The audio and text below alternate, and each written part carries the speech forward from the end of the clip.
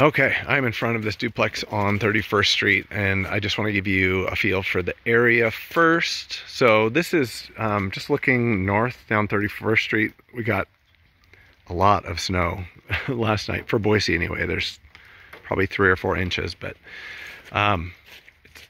this neighborhood is kind of an interesting mix. There's another duplex that's pretty similar next door, and then this is the place right here. I'll walk out in front of it, but most of the lots around here are new builds. So there are older homes here that have been either torn down or completely renovated.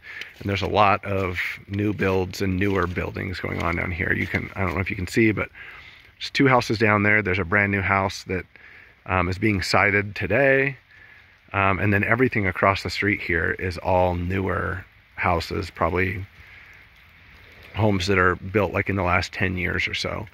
And then so this side of the street, there's a newer house 2 houses down, and then this one right next door looks like it's probably been renovated in the last decade or so. And then the duplex that you have under contract is right here.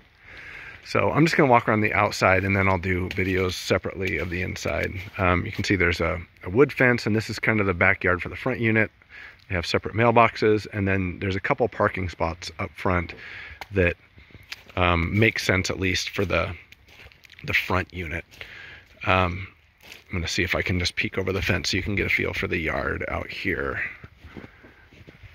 Not much to see, it's just covered in snow. But when I was here the other day, it was pretty obvious to me that they have a big dog anyway, and it needs a lot of landscaping help. So we can have our landscape crews come over in the spring and make it nice. But you can see the access to both units is just right down this walkway. So if I walk down the walkway here, you can see it's slightly covered, and there are rain gutters above us here, so hopefully all that water's being wicked away. So this is the Airbnb unit in the back here, but there are 2 separate electrical meters here, so they're metered separately for electrical. I don't think there's gas service at all here. I think they're electric furnaces, but there's an alley in the back. And so you can see there's a brand new house being built directly behind. Both of these houses over here are brand new houses. So a lot of gentrification here for sure. This one directly behind is a little older, but you have the alleyway here. And then the alley kind of ends, it looks like, right there at this next house. But there's lots of parking in the back here. So there's looks like 4 storage closets, and then this carport is big enough easily for 2 cars, and then there is another little parking pad over here, so you could put at least 3 cars back here, probably more if you wanted to.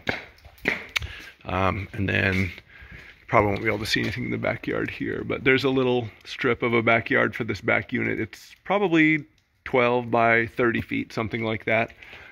There's a small concrete patio there as well. So anyhow, just to give you a feel for the outside, I guess I should point out, from what I can see, there's no obvious damage to the siding. It's probably wouldn't hurt to get it painted. But if nothing else, it's definitely brown. But it looks like the siding's generally in pretty good shape. I think that there might be some small repairs, but might consider painting. But there is the exterior.